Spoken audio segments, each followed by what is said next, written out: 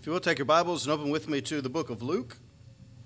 We're going to be in Luke chapter 22, down at verse 47 for our study together. Luke 22 and verse 47. We have been studying about the miracles of Jesus, and we're coming to the end of that journey, and of course to the end of Jesus' life here upon the earth.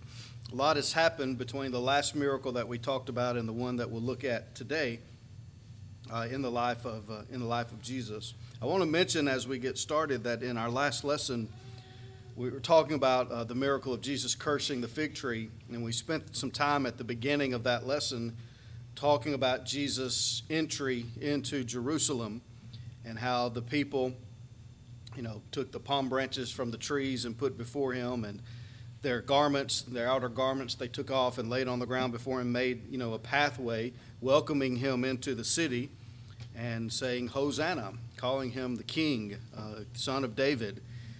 And in that miracle of cursing of the fig tree, we talked about how the tree looked like outwardly that it was producing fruit, but when you came close and expected it, there was no fruit on it.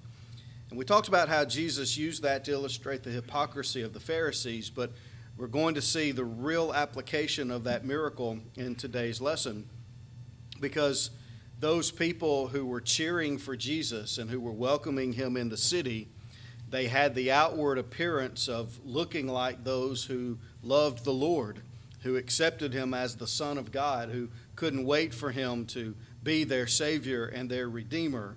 But they were just a barren tree covered in leaves. They looked like they were in the right and had the right attitude and the right heart, but when you really examined them, there was no fruit. Well, in fact, there was fruit, but it was the wrong kind of fruit, because that very same crowd, all those who chanted their approval for Jesus coming to the city, in only a few days' time were the same ones who were chanting, "Crucify him." They completely turned against him. He was not the kind of king that they wanted. He came to establish a spiritual kingdom, not a physical one. And as he came into Jerusalem, he was welcomed, but when he began to clearly demonstrate to them who he was and what his purpose was, there was no fruit to be found in most of the citizens of Jerusalem. So Jesus faced many challenges in his final days from the Jewish leaders, from the Pharisees, obviously, from the Herodians, from the Sadducees, and even from the lawyers, the doctors of the law. We read about all of those events and all those confrontations following his entry into the city, leading up to his crucifixion. Because of those things and that opposition that he faced, he announced and foretold the destruction of Jerusalem in Matthew 24 and 25, Mark chapter 13, and also Luke chapter 21. He also realized the betrayal by one of his own. Judas, who outwardly looked like a loyal disciple, was in fact a barren fig tree, and he turned against the Lord and arranged for his betrayal. As they partook of the Passover meal in that upper room, Jesus, of course, instituted the Lord's Supper. He humbled himself to wash the feet of his disciples and then to encourage them to have the same attitude in service one toward another. And he gave a final discourse, a final sermon, lesson to his apostles in John chapters 14 through 17. And then Jesus and the 12 journeyed out of the city, across the river into the Garden of Gethsemane. And after he prayed to the Father, Jesus, of course, was betrayed, he was arrested, and he was forsaken by his closest disciples. Again, outwardly, they looked like they were bearing fruit, but when you looked very closely, it wasn't exactly what it needed to be. And Jesus has announced the doom of those who don't bear fruit for him. And even his own disciples forsook him and fled. Well, that brings us to the miracle that we're going to talk about today. There in the Garden of Gethsemane, as Jesus was betrayed, a terrible event took place, and Jesus acted in accordance with it. So I want us to read Luke 22, beginning in verse 47. The Bible says, "And while he yet spake, behold, a multitude, and he that was called Judas, one of the 12, went before them, and drew near unto Jesus to kiss him. But Jesus said unto him, Judas, betrayest thou the Son of Man with a kiss? When they which were about him saw what would follow, they said unto him, Lord, shall we smite with the sword? And one of them smote the servant of the high priest, and cut off his right ear. And Jesus answered and said, Suffer ye thus far. And he touched his ear and healed him. There's the miracle. And of course, it tells us an amazing story and some very important lessons that we need to learn from it. Let's talk a little bit about these events that took place here in the Garden of Gethsemane. And as we think about this miracle, I want us to think about, first of all, the miracle of inspiration. And when we first started this series on the miracles of Jesus, we started by talking about Old Testament prophecy and how those Old Testament scriptures foretold in very specific detail, the events of Jesus' life and his death and resurrection and all of those things. And it emphasized to us that the Bible didn't come from man, but it is, in fact, the Word of God. And here we have another example of that. When you take the different accounts of the events that occurred here in the garden, we find a very interesting story. In Matthew 26 and verse 51, for example, the Bible says, Behold, one of them which were with Jesus stretched out his hand and drew his sword and struck a servant of the high priest and smote off his ear. And so Matthew tells us, that one of them cut off an ear of a servant of the high priest. Mark's account says basically the same thing in Mark chapter 14 and verse number 47. Read it really quickly. It says, One of them that stood by drew a sword and smote a servant of the high priest and cut off his ear. So again, a very simple statement that one of them cut off an ear of a servant of the high priest. Well, John's account tells us this in John 18 and verse 10. Then Simon Peter, having a sword, drew it and smote the high priest's servant and cut off his right ear. The servant's name was Malchus. Then said Jesus unto Peter, Put up thy sword into the sheath. The cup which my Father hath given me, shall I not drink it? So John adds to the story these details, that it was Peter. He was the one who drew his sword and struck the servant of the high priest. He also tells us the servant's name, that his name was Malchus. And he adds the detail that we read in Luke also, that it was his right ear. So you have Matthew's account and Mark's account, which give, very basic information. Luke's adds a little bit more, and then John adds a little bit more to the story. But Luke is the only one that records the miracle that took place, that after this servant was struck and his ear was cut off, Luke is the only account that tells us of Jesus restoring that part of his body to him.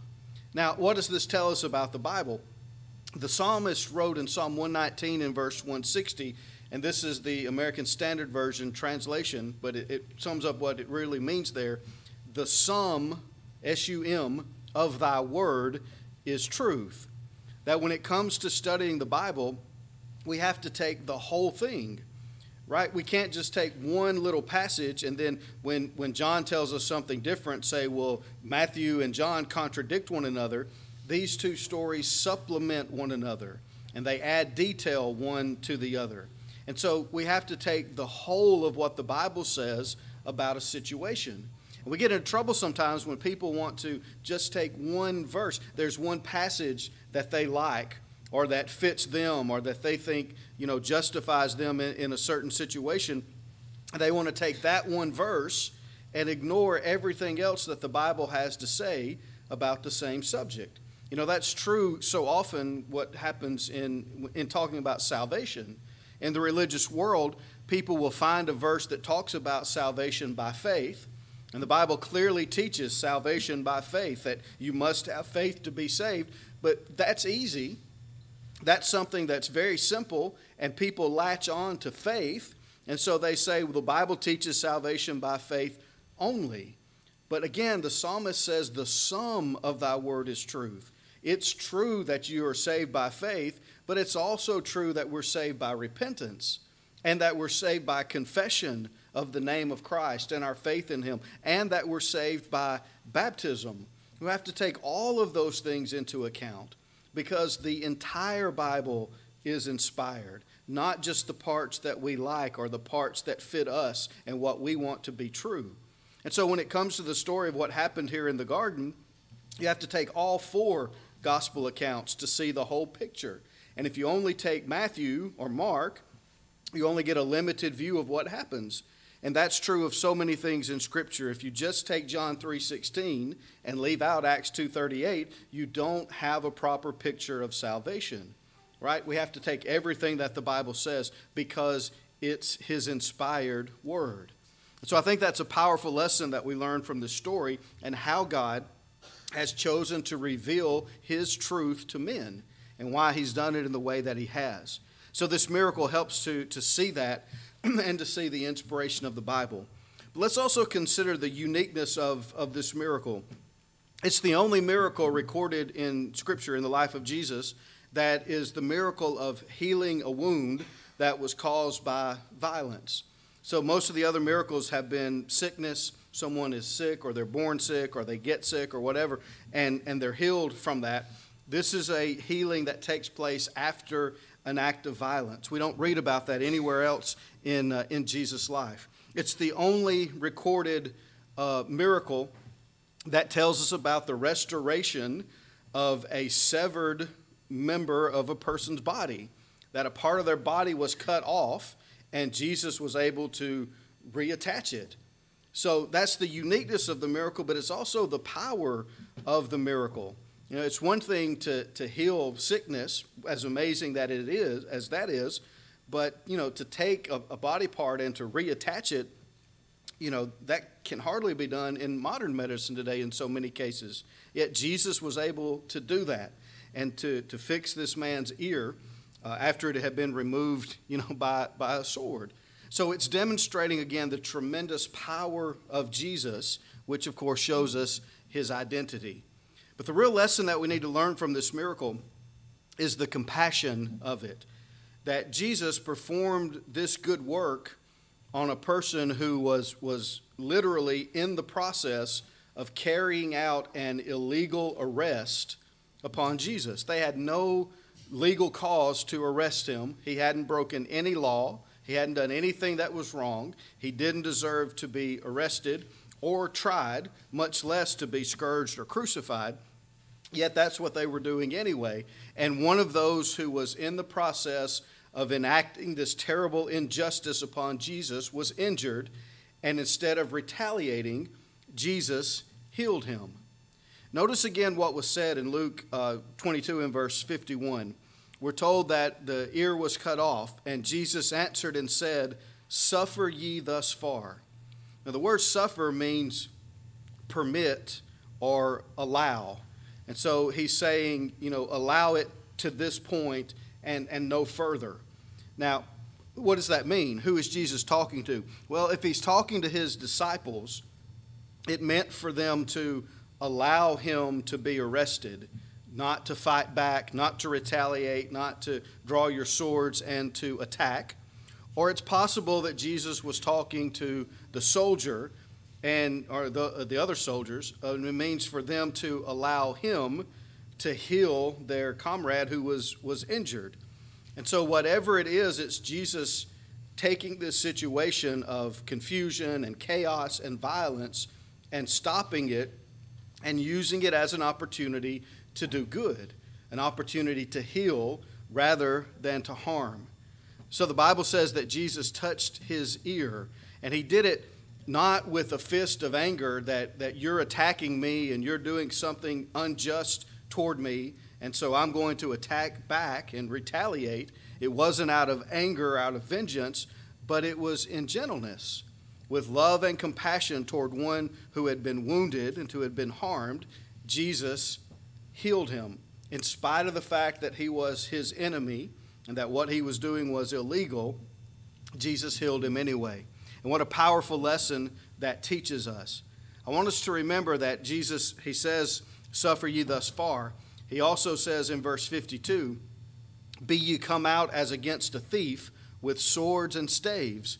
When I was daily with you in the temple, ye stretched forth no hands against me, but this is your hour and the power of darkness. Jesus understood clearly how illegal and unjust this was. They wouldn't dare do this when he was in the temple in front of all the people, when his followers were there, when just the general public was there. Because if the public saw this act of injustice and this mistreatment of Jesus, they might respond in the right way and turn against those in authority and rebel against them. So they wouldn't do it in public, even in the daytime. They wait till the cover of darkness in private when Jesus is alone. And they can tell any story that they want to about him. And there are no witnesses, save for these soldiers. He also understood that this was the power of darkness. He says, this is your hour. And he means that this is Satan's hour.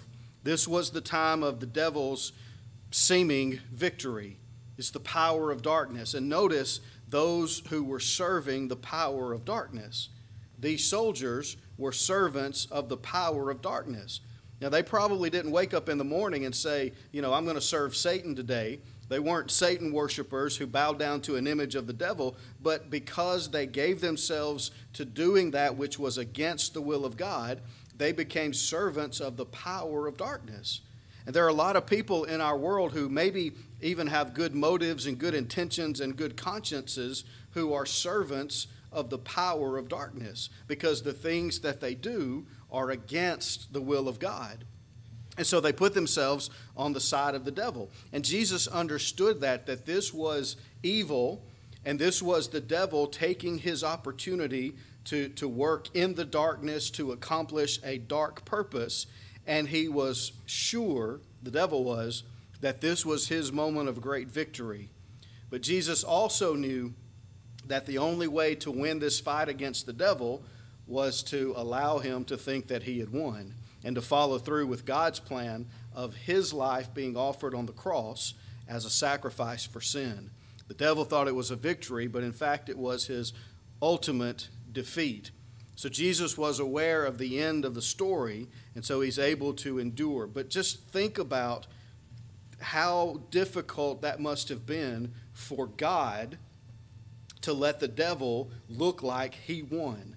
Can you imagine God humbling himself so low to allow the power of darkness to seem like it triumphed over him? What an amazing thing to think about, but it's how much God wanted and desired our salvation, that he was willing to even let the devil think that he had a victory and let it even look like a victory to the world in order to accomplish his great goal of our salvation. So Jesus is demonstrating tremendous compassion here, not just to the soldier that he healed, who's his enemy, but to all of us. He's showing his great love for us in allowing this to take place. He could have stopped it all in a moment's notice. He had the power to heal this man's ear. What could he have done to them had he chosen to? They had no power to arrest him, to take him to this trial and to crucify him. It only happened because he allowed it to happen. He submitted himself to the will of God and allowed these things to take place. So it demonstrates to us that even in the hour of his agony, remember how Jesus prayed in the garden? And remember how his sweat became, as it were, great drops of blood, the tremendous emotional turmoil that he was going through.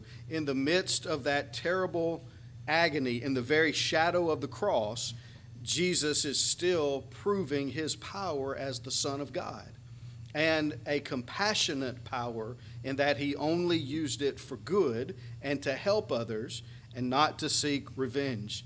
He demonstrated, of course, in doing this, his great love for all men, even his enemies. I want us to notice also that the disciples of Jesus were willing to fight and even to die for him, but they just weren't willing to live for him. Peter had said earlier that even if everyone else forsook him, he never would. And he made the promise that he would fight to the death to protect and to defend Jesus. And that's a great and courageous thing for Peter to say, and he demonstrates his commitment to that by drawing his sword and ready to fight. He's swinging for the guy's head. You know, when he cuts off his ear, you don't chop like this. He's swinging to cut off his head, and the guy ducked, right? Peter's ready to take on the world to defend Jesus. But Jesus has told them that that's not how his kingdom is going to be established, and that's not how his kingdom is going to spread into the world. But they're not willing to accept that yet. They're still thinking about a physical kingdom, and if you're fighting for a physical kingdom, it has to be a physical fight. And that's what Peter was thinking about, and the other disciples. Jesus had told them earlier, if you look at verse 35 of Luke 22, he says, "When I sent you without purse and scrip and shoes, lacked ye anything? And they said, Nothing. Then said he unto them, But now he that hath a purse, let him take it, and likewise his scrip, and he that hath a sword, hath no sword, let him sell his garment and buy one. For I say unto you that it is written, ye must yet be accomplished in me. And he was reckoned among the transgressors, for the things concerning me have an end. And they said, Lord, behold, here are 2 swords. And he said unto them, It is enough." And what's Jesus saying? He's saying things are going to get bad, and they're going to turn against you, and you may need a sword to protect yourself. So they might need a weapon, you know, for personal protection and defense as they went forth from this event. But he did not mean that they were to use those weapons, first of all, to overthrow God's plan for redemption. They weren't to use those weapons to try to stop Jesus from being crucified, because that was God's eternal plan. And he'd been telling them that that's what was going to happen when they came to Jerusalem. And Peter said he wasn't going to let it happen. And they all have had this idea that this was not how things should be. So they hear what Jesus says, but they're not willing to submit to it. They're not willing to accept it as the truth. And Jesus didn't want them to fight to stop God's plan of salvation and the plan that involved his crucifixion. So he told them to have a sword, but not to do that, not to go against God. Remember what he said in John's account, "Put up thy sword into the sheath. The cup which my Father hath given me, shall I not drink it?" So put away your sword. This is God's will. I must do this. And they weren't to fight against it. But it also means that he did not intend for them to force obedience to the gospel upon anyone by the threat of the sword. That's not how the gospel works. It's not how being a Christian works. We don't go out into the world to convert people at the point of a sword or with a weapon. You know, either convert or you'll die. There's some religions that work that way. And, you know, Islam is one in a lot of senses, but others, you know, cultist kind of followings that force people into obedience. That's not how the gospel works, and that's not what Jesus intended. So they were to put away their sword in submission to God's will.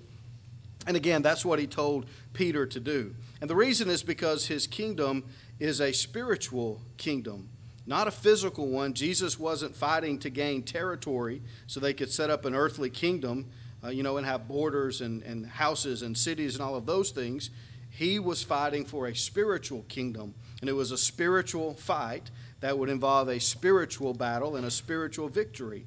In Matthew 26 and verse 52, Jesus says to Peter, "Put up again thy sword into his place, for all they that take the sword shall perish with the sword." That's not the kind of kingdom that Jesus was establishing, a kingdom where you fight and then somebody's going to fight against you and war goes back and forth. That's not what he was about. He says in the next verse there, in Matthew 26, verse 53, "Thinkest thou that I cannot now pray to my Father, and he shall presently give me more than 12 legions of angels? But how then shall the scriptures be fulfilled, that thus it must be?" And Jesus says there, "Peter, do you think I need your sword? If this is a battle that we're going to fight, to the death, I don't need you, Peter. I can pray, and God will send me, 12 legions of angels, hundreds and hundreds of thousands, and we can just wipe out all the enemies. We can destroy the whole planet if we want to." But that's not what Jesus was doing. That's not what the fight was about. That's not what the kingdom was about. It was all spiritual. Peter still didn't understand that, as so many of the Jews didn't, and as many of us today still struggle with from time to time. Jesus could have won this battle easily if that were the point and if that were the goal. Instead, what he was doing was setting an example for us to follow. I want us to read a couple of verses. 1 Peter chapter 2 and verse 21, first of all, where Peter talks about what happened on this occasion. And remember, Peter was there. He was the one standing at Jesus' side. He was the one who drew his sword. He was the one ready to fight to the death. And here's what he writes about what happened. He says, "For even hereunto were ye called, because Christ also suffered for us, leaving us an example that ye should follow his steps, who did no sin, neither was guile found in his mouth, who, when he was reviled, reviled not again. When he suffered, he threatened not, but committed himself to him that judgeth righteously, who his own self bare our sins in his own body on the tree, that we, being dead to sins, should live unto righteousness, by whose stripes ye were healed." Peter says what Jesus did was to set an example, that when he was reviled, he didn't retaliate. When they said things evil against him, he didn't turn around and say bad things against them. When they accused him, he didn't in turn accuse them. When he was threatened, when he suffered, rather, he didn't retaliate by threatening them. If you attack me, then I can do something worse to you. He could have. He could have called 12 legions of angels and destroyed all of them. The miraculous power that he had, he could have defeated them on his own, obviously. But he didn't do that, and he didn't even threaten them with that. Because of his purpose and his mission, it was the salvation of the world. Instead, he committed himself to him that judgeth righteously. And I want us to notice this, that even though Jesus knew what was happening was illegal, that it was unjustified from a political standpoint, from a legal, judicial standpoint, and of course, obviously from a spiritual standpoint, he knew that everything that was happening was wrong and unjust. He still allowed it to happen because his trust was in God. And even though he showed mercy to Malchus, and even though he restored the ear that had been cut off, and even though he didn't call the angels and he didn't destroy all of those who were against him, he knew that they were of the power of darkness, and he also knew that one day justice would come. His mercy and his kindness toward them is not Jesus condoning their sins. He's not saying that what they were doing is okay. He's not saying that they don't deserve punishment. And he's not saying that that punishment is not going to come, because there's a day coming when it would. But in that moment, it was about offering the opportunity of repentance, giving them every chance that they possibly could have to make things right with God before justice came, before justice was served. And if that meant having to suffer as he did, having to humiliate himself and humble himself as he did, even to suffer the cross, he was willing to do that to give men every opportunity to make their lives right with God. But he was not saying that it's okay for you to stay in this condition and there will never be any consequences, because that day was coming. And it was coming literally, physically for the nation of Israel with the destruction of Jerusalem in AD 70, which Jesus had already warned them about. But it's also coming at the day of judgment.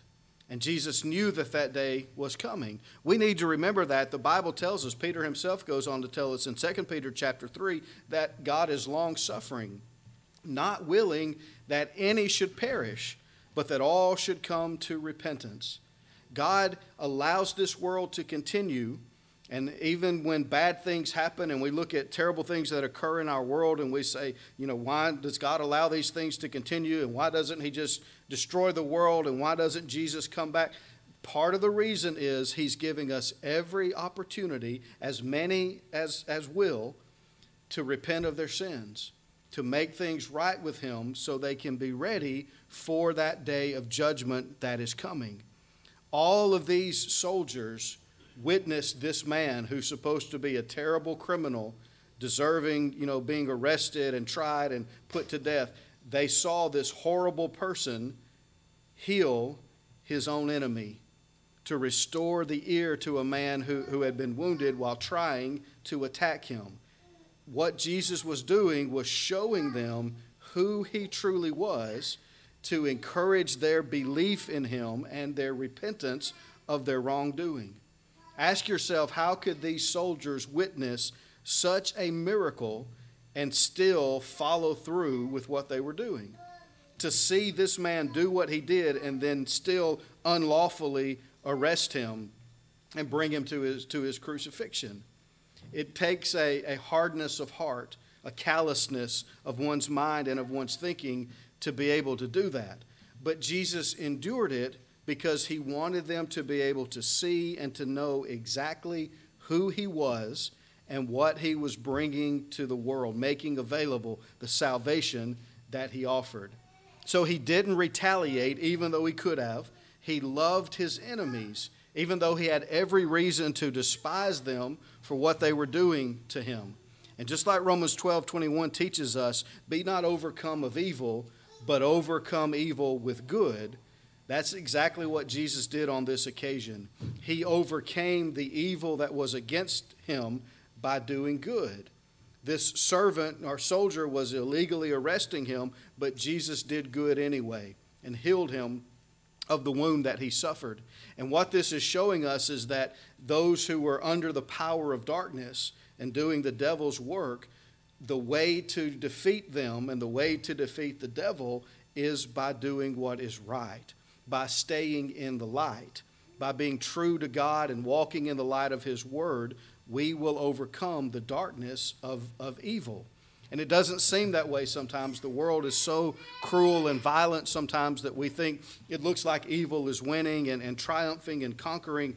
But the truth is that God is victorious. He always has promised us that he wins in the end. He is God. His way is right. And if we'll stay with him and just do good and serve him faithfully, we'll have the victory. No matter how dark it may look in this world, we know that light always conquers. And that's what Jesus is demonstrating in this miracle. So in the very, the pit of darkness that he was suffering and enduring, and then this terrible thing happening to him, he still was able to do good and to stand in light and let his light shine to those round about him.